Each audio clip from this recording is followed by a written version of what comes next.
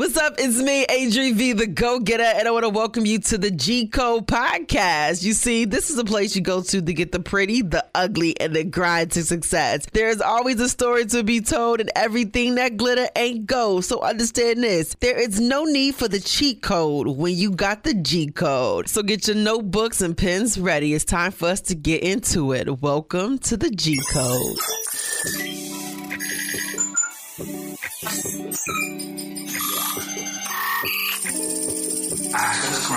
You are now listening to the G Code with ADRI.V. Hey, what's good, my go-getters? It's me, ADRI.V, and you know what time it is, where I bring in a dope go-getter, of course, to the mic. And I'm big on talking to people who are able to give their story as we talk the pretty, the ugly, and the grind to success, and what it means to really be a go-getter and embody that spirit. And today, you know, I'm excited because I feel like it's been a long time coming with this interview. Big shout out to my guy, Pat Matthews, because whenever I see this man moving about and doing different things in a community that he's not even from, it makes me excited to want to have a dialogue with this person, simply because I want to know your why behind how you move and what you do. And of course, also the man behind the helmet. So ladies and gentlemen, to my go-getters, I want to welcome, of course, to the mic. The number everybody knows is 90, but of course, his name is Mr. Shaq Lawson. What's good, my guy? What's good with it? How you doing? I'm doing good. How are you? I'm doing great, Blessed. You blessed and highly favored? You was about to add that on to it? Facts, yeah. Well, listen, you definitely are indeed blessed. One, this big chain that you rock with the 90 on it, okay? Is this a number that, you know, you just represent with you being a football player, or is it a number that really has some significance to you? I mean, that number mean a lot. I mean, I've been rocking it since I was in high school, so... And I got it tatted on me too, so that 90 mean from like coming from the struggle and actually making it. And making it. Saying? So I always, each team I try to be on, I try to get 90. There was only one time I didn't have 90, it was when I played with the Jets. But other than that, I've been 90 my whole life, and it's always just stuck with me. And also too, my favorite player was Julius Peppers growing up. So that played two parts of it right there. Okay, so I love that details, because I always want to know, because a lot of times people only know you as that and of course your last name, right? And with you being someone who plays for the Buffalo Bills, of course, shout out to the Mafia. Shout out. We in the building. I want to dive into just the beginnings of when it comes to any young man, you know, growing up, you have these dreams, goals, and aspirations of actually playing ball or being an artist or whatever that is, and you actually made that. And there is a small percentage of individuals who have these dreams, who work towards it, and who actually make it to the league. And you've done that, and you're in that small window of that percentage. How does it feel, and what do you feel it took you to get there? It took a lot, you know. Coming out of high school, I didn't get qualified. I think I probably graduated high school probably like with a 1.3, so I had to go to the military school. Military school? Yeah. We gotta talk about this. Yeah. Military school? Yeah, military school. It was like, after I graduated, it was like post-grad, so it was guys went there to, like, I already had the scholarships and everything, or guys went there for like to get a scholarship or grades, so I needed to go up there and get my grades and my test score, so we basically doing a military lifestyle, getting up at 4 a.m., marching, going to class, then you got to turn around and go play football. And then when we play football, it's called hard grade. So it's kind of like you practicing kind of like near a graveyard. That's what that's how it make it so tough about it. But other than that, like, you had to spit shine shoes. We had no facial hair, none of that. In Making March. Your bed? Yeah. I remember one time I got in trouble. I think I snuck out somewhere. Me and the dogs, we snuck out to go get some pizza because you had a time limit on when you eat. Like once somebody get their food, you got like a 5-minute clock, and you might got 80 cadets in that line. So in that 5 minute, 80 cadets, you don't got your food. You might not. Yeah, it might be a little struggle. You might miss something. Wow. So one day I just snuck out and had to walk it's like a ring. Like a bull ring, you gotta dress up in full parade uniform with a full loaded rifle and like walk the square for like a certain amount of hours. So I think I had like 60 hours, but if the rifle anything fall or like slip, your hours start over. You Wow. start all over. It took me the whole 6 months, the whole time I was there to finish, and I finally finished like up to the last day I was there. Wow. And I like to say I was in ROTC. I enjoyed my ROTC time to the point where I wanted to go to the Army, but we went to war and I was like, nah, I ain't built for that. But to hear you speak from this place, and for me, when I was in ROTC, it was a different level of respect, reverence that you had to have for like my colonel major, my sergeant major, and so many different avenues from having to do push-ups because I was late to class. So I'm sure your level of experience was beyond extensive. But for me, it also built out discipline. And how do you feel that experience of being in that military school? And I'm shocked that you was there. Like this right here this is good. Yeah, this I is still really can't good. believe I made it though. How do you feel like what you learned during that time helped you and kept you sharp in this period? Because I feel like your name is not out here in these streets, which is a beautiful thing. So I feel like that gotta have some type of reverence to that. Yeah, that played a lot. That, and then when my daddy got killed, that's when I really stopped getting in trouble. Like really starting like buckle down. And by the time that happened, I was kind of late behind on the grades part. Right. So that's what made me start all over to there. But other than that, by the time I got to Clemson University, it was just a smooth. I wasn't like no other freshman. Like I was getting up, and then when I got there, I knew it was about business. Like if I'm going through this military school, doing all this, I'm like, I gotta make it to the league because it's just ain't no way. Ain't no way. And then to get my degree also, which I'm gotta go back and do. But I just knew if I complete Hargrave, and one of the toughest things I ever did in my life was that.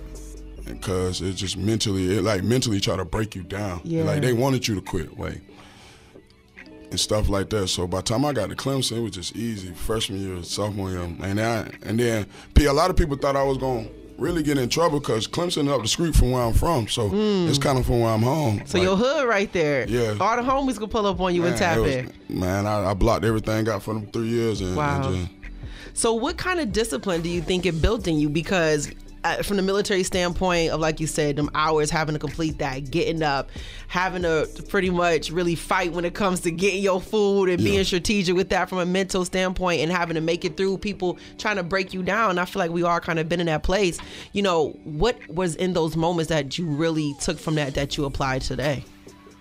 What I took, most of that I took is like, make the most of your opportunity. Like anything can be taken from you at any time. Yeah. So that's the most thing I took from that situation. And then an opportunity to have that chance to even go to get my grades and stuff right there too. Like, I mean, there was a lot of people helping me through that way, and I can say that for sure. Yeah, also when you got a lot of people that's helping you, it's like a lot of folks you don't want to let down. Yeah, facts. Yeah, and I know for me, that's kind of like where I thrive off of, like, in addition to, if I mess up, I can't be letting these people down. So it's a lot of other individuals who invested in me. Yeah. And so, and you said something, like losing your dad. I just lost my mom last year. Oh, yeah, and I ain't gonna say how old I'm 30 plus, right? And it's been a horrible time. And just getting up, staying creative and pushing and going.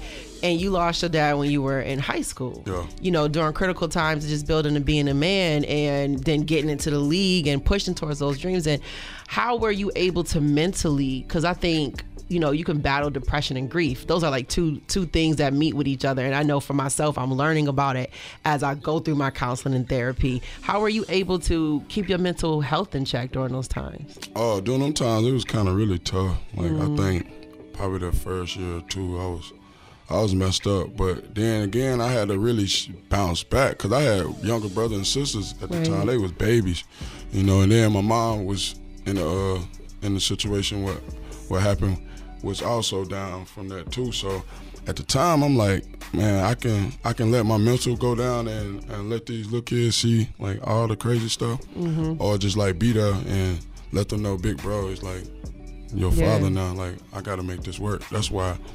I'm going after that happened. Then I went to Hargrave. I said, man, I got to make it. Like, they counting on me. That's why I ended up leaving early from Clemson, because I already knew what time it was, and then that's why I had my mind focused on after that. I think, I mean, they say that God do things in ways, but I think that when that situation happened, it just opened me up, like opened my whole life up, what I could be, and if that had never happened today, I think I don't know where I've been right now. That's true, because a lot of times they say it didn't happen to you, it happened for you. Facts. And that's something I be trying to like hold on to, but sometimes I be wanting to square it with God, and I know that's not really like, I be like, God, you know how I feel about you today, but that's not really the case. But that alone maybe also gave you like another edge, like you said, to make sure that you made it to where you need to go, and then you made it through Clemson. You enter into the draft, and then you get picked up. What was that experience like? What was that feeling like? And did you get picked up by a team you really wanted to be at? Truth on the table. I'm gonna keep it G first. I ain't know nothing about Buffalo, so. Who knew? You thought it was just like cows and stuff out here? No, I thought it was New York City. I thought it was part of New York City. I thought everything was the same. But I think everybody does. When I got that call and went on stage and shook the commissioner and talked to Dion, I knew like everything I did paid off. I didn't care where I was going. And then now since I've been here, this been home. Like I was here for the first 4 years and then left and went to Miami. Now, what made you want to leave? Like why would you want to go to Miami? No state taxes. Them state taxes, and at that time, like after them 4 years, that second contract really important. So I had to go where the most money was. So it was Miami at the time. So ended up going down there, and I ain't left Miami since then.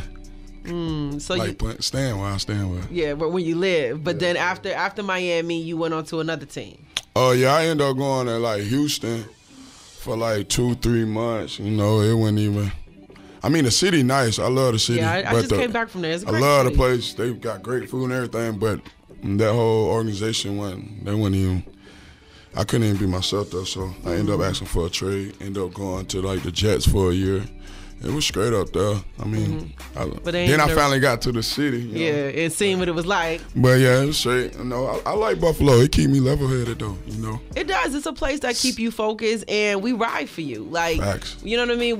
When we have players that come in, we sincerely ride for you. And my mother was one of the biggest Bills fan. Like, she would know all y'all information as soon as y'all came on the team. And with you being here, like you said, you love it. It keeps you grounded. What are some aspects of Buffalo that you have learned that you would have been like, you know what, this also gives me another love for it in addition to just being able to be here and play football?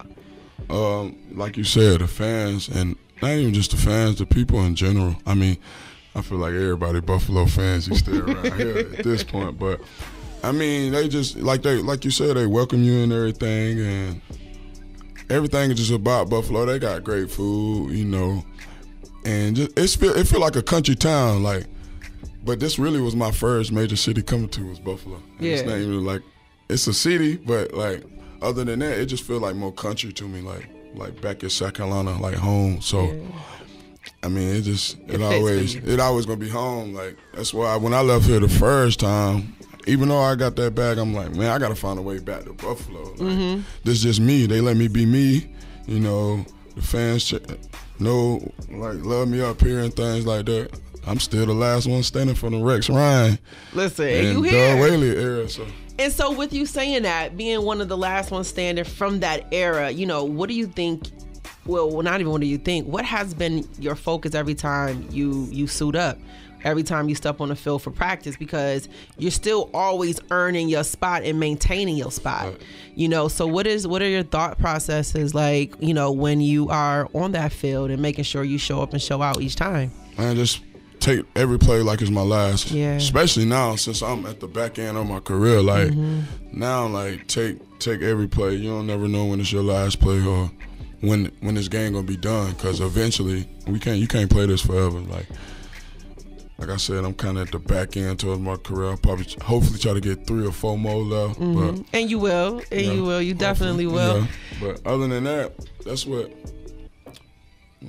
So let's talk about that, because this is something when my friends used to play, and we just lost my guy Mike Williams, and he was someone I would have conversations about with this, and my guy Buck, who went to UB, James Starks, what it looks like after. And for me, I used to always look at them as like, you guys are these great figures while you're here, and we need to build up this brand and maintain this brand while you're here, because after the game, what is next? And for what I've had to learn about you, you're already building and positioning yourself for what it looks like after the game. And why do you feel like that is important? And what are some of the plans and things you could talk about right now?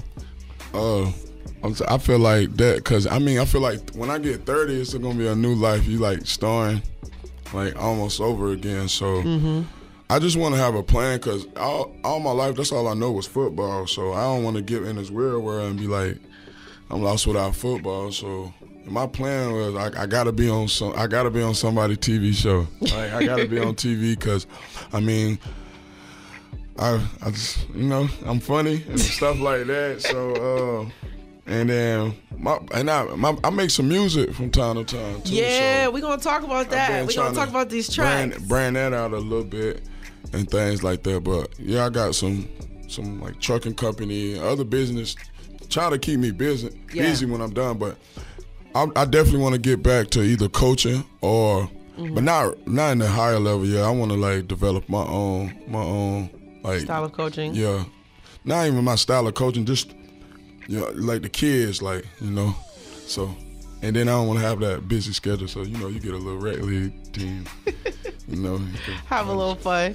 Now let's talk about the music. You mentioned it, and when I was on your Instagram, I'm like, what's this link going to? And then here it is. We go into, of course, your song, of course, who was the artist that was with you? Steve's, my boy Steve from Broward County. Shout out to my boy. Forever. Talk about that. And I feel like either an athlete is rapping or a rapper is wanting to be an athlete, right? It's like they want to be us, we want to be them. It's that whole aspect of it. So why do you feel it was just a natural thing for you to go into?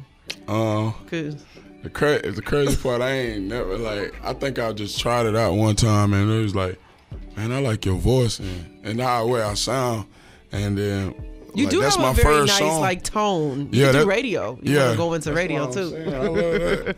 But that's actually my first song. What you talking about? It was actually my first song making right there. So when I played, I'm like, I kind of sound straight. So I end up doing all season. On my free time, I be in the studio making another track. I'm trying to drop something soon though. I got a plan when I'm gonna drop it though. No, I'm just saying, can I get on the track? Because I'm nice like pork fried rice. Okay, yeah, get on the You track. know what I'm saying? Double back Probably links can it twice. sing. I know. Don't be laughing. I see you over there. You trying to laugh. Nah, we'll change your voice up. Nice. Okay.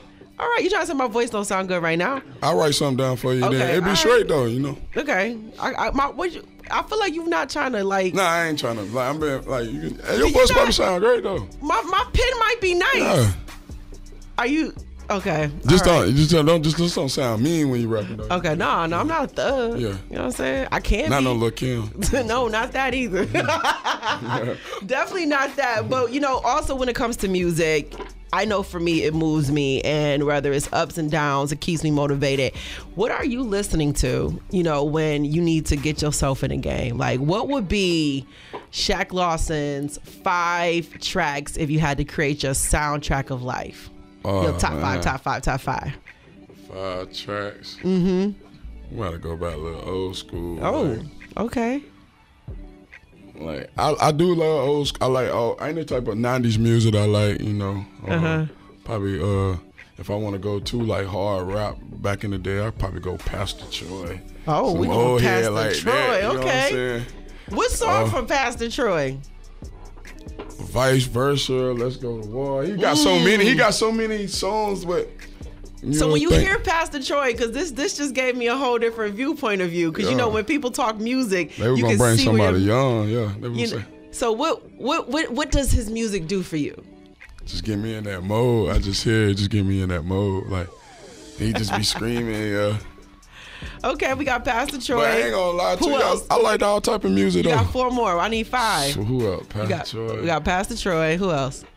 I listen to No Cap, I listen to Lil Baby, all them mainstreams. Okay, got Lil Baby. What's a Lil Baby song that's a go-to for you? That's gonna get you in the zone. You know the freestyle. You know the freestyle he got. You right. Yep. I give you that. All right. So you got 2. We need 3 more. What's another one? Oh, it's kind of hard. Let me think about it. I'm gonna get on probably Money Bag Yo or something like that. You know. All right, Money Bag. It's really depending on what song is hot right now. Cause me, I can just jump around like be like, oh, this song hot, but I'm gonna like listen to this before a game. Cause sometimes you might, I ain't gonna lie to you, you might catch me with a country song, Jason Adino. You know what I'm okay, saying? look at you. That's my dog right there. You see, right. I just be mixing it up sometimes, like country, all type of, little different stuff. Okay, I'll take that. And since you said Jason, Jason Adino. Yeah. What's his name? All right, now give me. So that's 4. We got Troy. Pastor Baby. Troy, we got Baby. You got Who else I'm missing somebody. He said somebody else. Yeah, I'm always Money gonna Bag listen. Yo, Jason. I ain't gonna lie. Give me one more. I see. I can't say like this gonna be a category because all my rappers from South Carolina. They gonna be mad at you? Nah. I'm talking about them boys. I listen to all them boys. I got it. Them boys know I'm talking about. But all them boys, I put them in the category with they show because I always show love to the crib with the As you music should. part. That whenever I'm somewhere, I'm always going to shout my boys from Buffalo, my Buffalo facts. kids, every time I ride for them. So, all right, I'll let you ride out with that. So, I'm going to let you marinate. The next time I talk to you, you're going to have to give me specific tracks. Okay, I'll give you a I say track. your soundtracks of life, not the artist. Yeah, my bad. We're going to You're work right. on that. It's okay. You just kind of put me on the spot. I was kind of. I just thought you was musically inclined man, to tap in. I just my It's flow just so switch many, up. It just switch up. Like I probably want to listen to the same song. I feel you. You know what I'm saying? But that game, if I'm listening to that song, I might play it 10 times. Before the game. Yeah, I'm on that album right now, Diddy joint, Love album. You ain't heard Diddy album yet? Nah, I ain't heard Diddy. All right, you got homework to do. You got to hear that new album. Okay, because I got one of his tracks that's on back to back. So when you said that, I'm definitely one of those people. I'll play the joint all the way out. Till you make sure you know the words, right? Yeah, it's a little bit. I don't know why I can never know full songs. As much as this is my career, I don't. It's sad, but I take that. You know what I mean? Because I got to digest so much. Oh, yeah. That's just what it is. So before you go, I always want to ask, my guests to give me your G codes to success, from your beginnings of military school, every experience that you have had and the things you learned really allow you to walk away with these codes, right, that you kind of live by. I like to sometimes call them like, your Boy Scout patches. You learned this lesson, right? And these are what I like to call the G codes. So what would be 3 G codes, that you kind of live by today that you have learned along the way, lessons of life? Respect. That's one of my G codes. Respect? Yeah, you got to elaborate on that.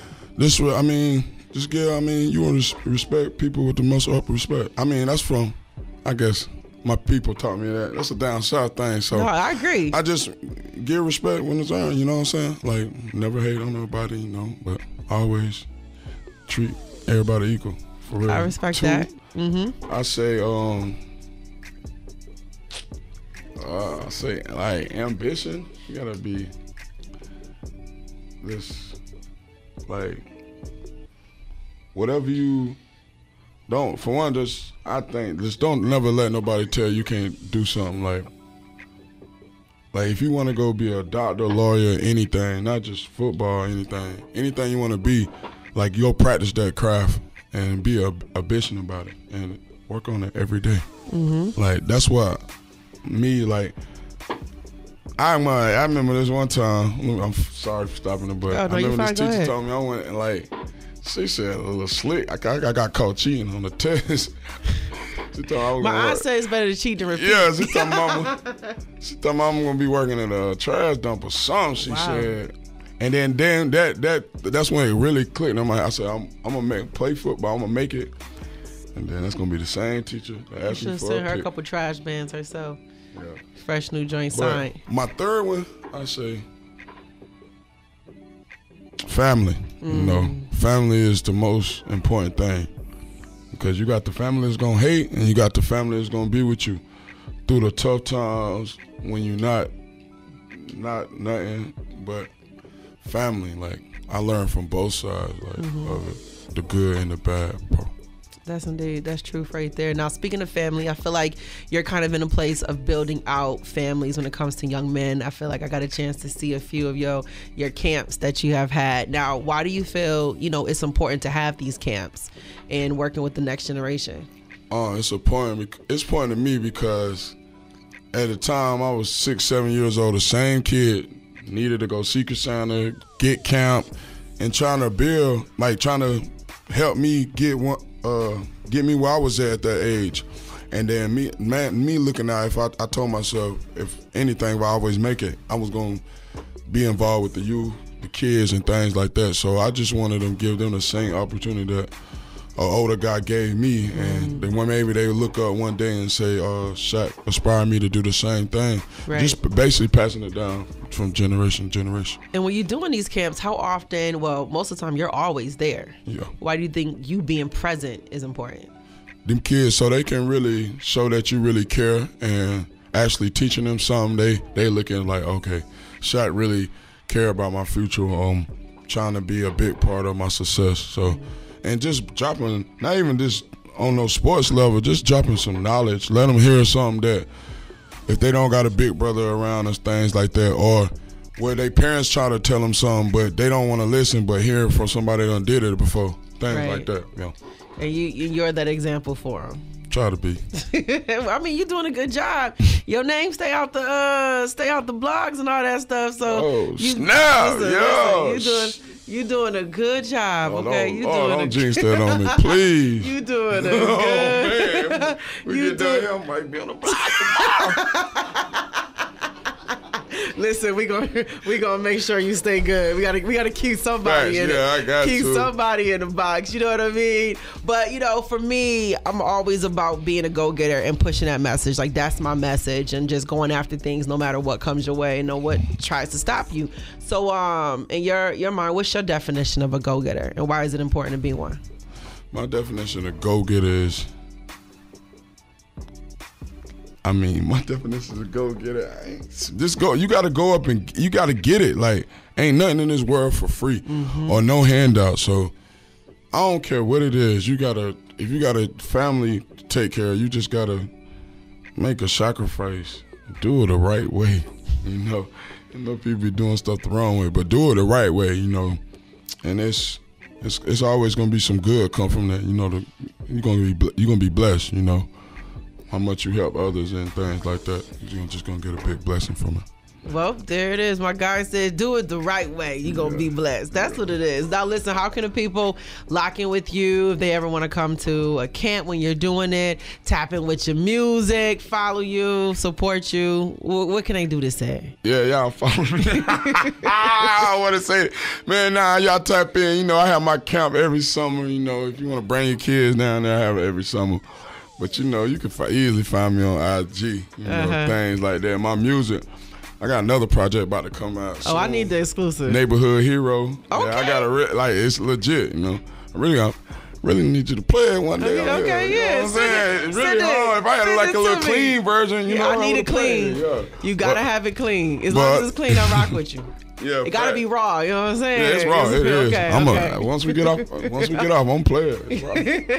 I got it here. So everything Shaq Lawson on IG. Yeah, everything. Yeah. There it is. Well, listen, my go-getters. Big shout out to my guy, Shaq Lawson, pulling in, tapping in, sharing his story. Definitely one that I did not expect with the military school, but it's clear and evident that he learned a lot from that and it pushed him through. And it failed, that is, and beyond. Appreciate you for tapping in. Thank you.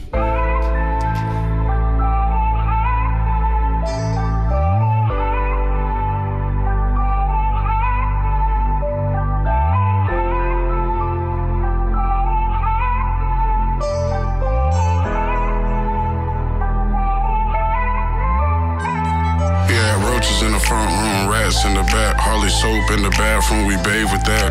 Made a couple mil, put my city on my back. Started from the bottom, now we chillin' with the racks. When I lost my paws, man, it set a nigga back. Came a long way, man, we used to serving packs. Couple niggas hating, so you know we never lack. Neighborhood hero, that's a fact. Cause I'm a neighborhood hero. Started from the bottom, now we got it, I'm the neighborhood hero.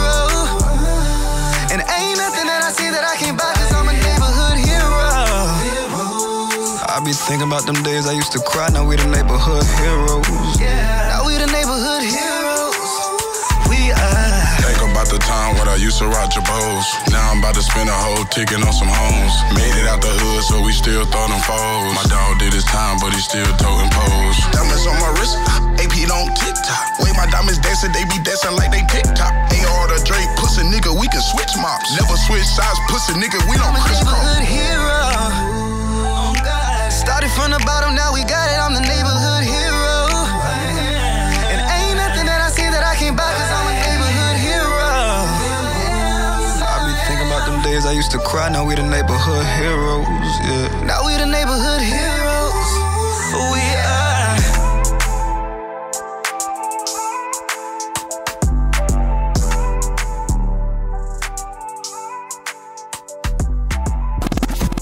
Be sure to subscribe to the G Code Podcast. Find it on iTunes, Spotify, Google Play, iHeartRadio, and all places a podcast lives. Want to catch up on the G Code Podcast? Well, go to www.ADRI.V.com and also subscribe on SoundCloud and YouTube. Remember, you can check a new episode out each and every Wednesday as we get you over the hump with the G Code.